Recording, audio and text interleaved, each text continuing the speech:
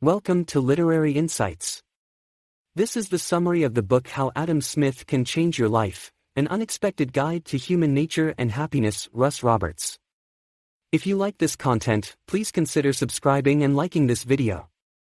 Adam Smith was an 18th-century Scottish philosopher and economist best known for The Wealth of Nations. He also wrote The Theory of Moral Sentiments, which explores morality, ethics, and human nature. Smith lived an outwardly uneventful life. Little is known about his inner life as he burned most of his private papers.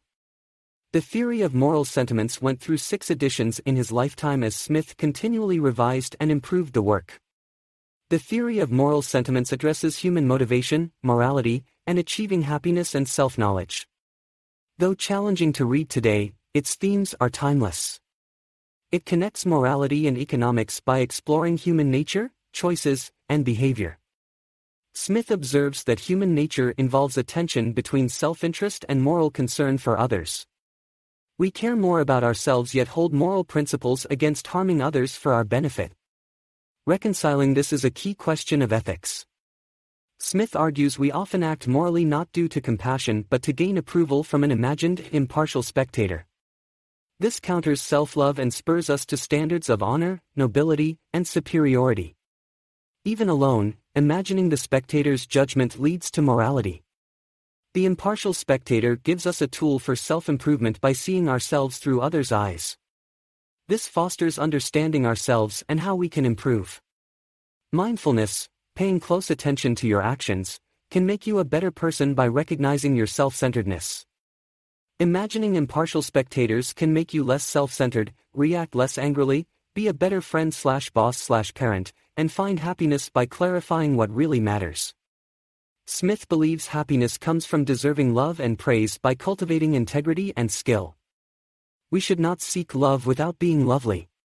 The happiest life deserves the admiration of others.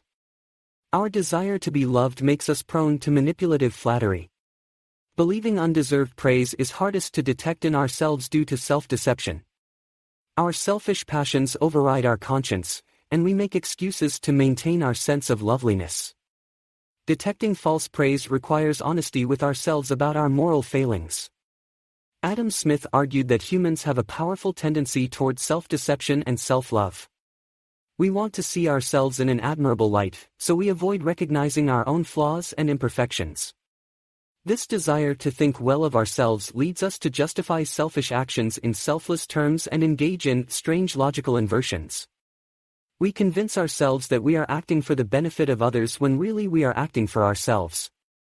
While some self-deception may be adaptive, too much of it prevents moral progress by obscuring the need for self-improvement. The path to wisdom requires overcoming the self-deception produced by self-love. Recognizing our own faults and limitations can be emotionally painful, so we avoid situations that would force us to do so. But we can use observations of others' imperfections as reminders to examine our own behavior. Smith argues that true happiness comes not from ambition, fame, and fortune but from strong relationships, life's simple pleasures, and living in the present moment. However, human nature also includes a drive for more money, success, novelty, and status. This drive, when taken to an extreme, prevents us from enjoying what we already have and appreciating life's fundamental rewards. While technology and financial success have benefits when pursued in moderation, an insatiable desire for them leads to poor decision-making, harming others, and little gain in actual happiness. Smith criticizes gadget lovers who fill their lives with useless conveniences merely to signal status. And he notes that ambition and greed often motivate the pursuit of fame, fortune, and success more so than a desire to actually improve our lives. In summary, Smith suggests that to achieve wisdom and happiness, we must recognize our tendency toward self-deception and overcome an obsessive desire for more, better, and newer. We should pursue life's rewards and pleasures with moderation and balance, focusing on strong relationships and living fully in the present rather than believing happiness always lies just over the next horizon. A balanced and virtuous character is more valuable than lavish material goods, fame, or status. Adam Smith argues that we have an inclination to overly admire the rich and famous which distorts our view of them. For the famous themselves, the desire for attention becomes an insatiable need that destroys contentment and happiness. It is better to avoid ambition for its own sake and pursue meaning, virtue, and contentment rather than fame and wealth. There are two paths to gain respect and admiration: becoming rich, famous, and powerful, or becoming wise and virtuous. The second path is better. Smith exemplified the virtuous path in his own life and advises us to seek wisdom and virtue to be happy. To be virtuous, follow propriety by meeting others' expectations, and actively do good for others through compassion and kindness. Propriety facilitates harmonious relationships. While impropriety gets attention, virtue and wisdom earn lasting respect. We generally approve of behavior that matches our own reactions. We are most sympathetic to those whose emotions harmonize with our own. Smith uses musical metaphors to explain how we adjust our emotions to match others. Perfect unison is impossible, but concordance provides enough harmony for society. Our ability to empathize depends on our closeness. We share strong emotions openly with close ones, but restrain expressions with others. The presence of even casual acquaintances calms us, though their empathy is imperfect. We sympathize more with great sorrows than small joys or complaints. Smith argues we sympathize more with joy than sorrow. We match friends' joy but struggle to sympathize fully with their grief. Our sympathy is limited. We share joy for sympathy but hide sorrow to avoid distressing others. We pursue wealth and avoid poverty to gain others' esteem. Smith observes how we interact in grief and joy, noting the limits of sympathy and propriety. Propriety allows sharing emotions at the right level for relationships. It gains approval and self-respect. Virtue, prudence, justice, and beneficence makes us loved. Prudence means caring for yourself. Justice means not harming others. Beneficence means helping others. Prudence includes health, money, reputation, and relationships. The prudent man is sincere, honest, reserved, cautious, chooses friends carefully and avoids extremes. Justice means not harming others' life, liberty, estate, property, or reputation. The just man is fair, fulfills promises and avoids deceit. Beneficence promotes others' happiness through kindness, generosity, and suitable charity. These virtues lead to self-approbation, others' approbation, and happiness. Overall, Smith argues for cultivating wisdom, virtue, and meaning rather than chasing fame and riches. By meeting others' expectations, harmonizing with their emotions, and actively benefiting them through compassion, we gain their love and respect, which is the superior path to contentment. Emergent social phenomena arise spontaneously from human interactions, not by design. They emerge in a complex, unmanaged way through people's everyday behavior and choices. While any one person's actions have little impact, collectively our actions shape language, culture, morality, and society itself. There is an order and logic to these emergent social phenomena even though no one intentionally creates them. Adam Smith described this as the invisible hand. A better term is emergent order. Our individual self-interest and desire for approval interact to produce civilized society and moral behavior. We provide feedback through social interaction that reinforces virtue and discourages vice. This incentive system, combined with our innate moral sense, generates ethical standards and social norms. Laws and punishment are less effective than social approval and disapproval. Though unnoticed, the web of human relationships and judgments creates and shapes civilization. God gave us the role of approving and condemning others through interaction.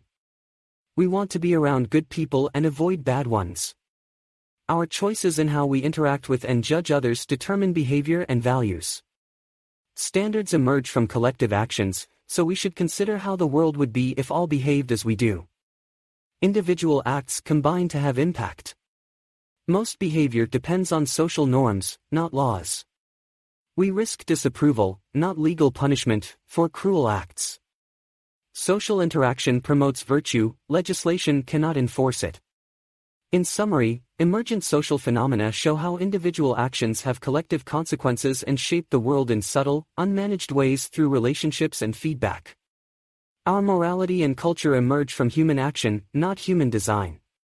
The key idea is that human society and ethics develop spontaneously through social interaction, not centralized control or individual orchestration.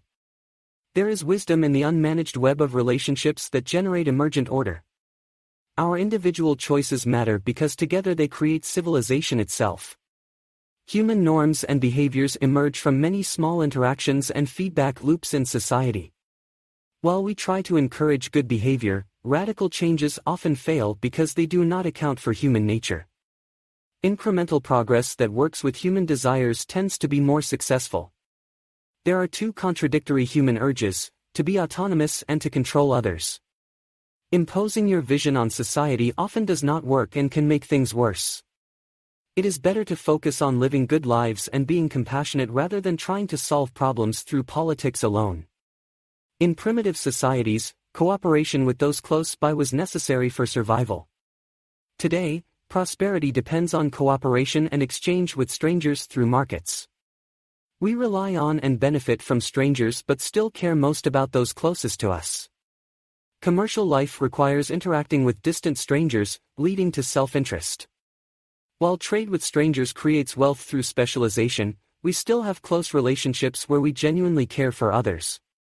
We have an urge to extend cooperative norms to the world but must accept the role of self-interest.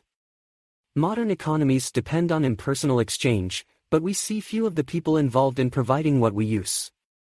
We benefit from cooperation with distant strangers, or the market, though we cannot sympathize with them as we do with friends and family. There is a contrast between intimate and commercial spheres of life.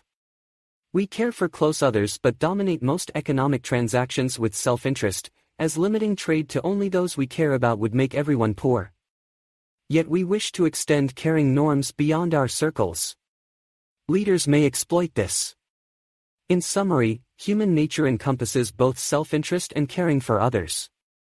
While radical changes fail if they ignore human desires, incremental progress through cooperation and compassion can improve society. A balance of autonomy and vision is needed, focusing first on living good lives. Markets create prosperity through impersonal exchange with strangers but do not replace close relationships where genuine care matters most. Here is a summary of the key ideas and examples from the book. Key ideas. Humans are prone to self-deception and narrative fallacies that can lead to poor decision-making. We desire to see ourselves in a flattering light and confirm our pre-existing beliefs. Humans act in self-interested ways but also have the capacity for beneficence towards others, especially those close to us. We should aim to expand our beneficence through impartial reflection. Social norms and rules emerge from human behavior and interactions. They depend on trust and shared values. Governments must govern with the consent of citizens. Justice depends on property rights and ensuring the sanctity of contracts. Theft and coercion should be avoided. Success, fame, and status are often pursued for their own sake rather than because they increase happiness. We should focus on living virtuous, meaningful lives surrounded by people we care about. Examples. Finger loss versus Chinese catastrophe scenarios show how we weigh self-interest. Semmelweis's struggle shows the power of self-deception and narrative fallacies. Confirmation bias studies and podcast interviews show how we fall for self-deception. Pitt the Elder and Younger show how fame and status are pursued. Small behaviors like sharing successes show how we seek status and admiration. Religion, technology, drugs show how topics impact society and rules. Trading shows how specialization and productivity enable progress. Hume and Taleb warn against self-deception and scientism. Smith and contemporaries like Voltaire and Turgot lived during the Enlightenment. Thatcher and Reagan were leaders who shaped society and governance. Tyrants like Stalin show the dangers of coercion and disregard for property rights. Mentions of economists like Reid and Schumpeter place ideas in context. Mentions of people like Gore Vidal show the range of humanity. So in summary, the book explores how society and human behavior interact and depend on certain virtues and institutions. It aims to expand our understanding of beneficence and justice using examples and warnings from history and human nature. The key is promoting impartial reflection, limiting self-deception, and focusing on what really matters for individual and societal well-being.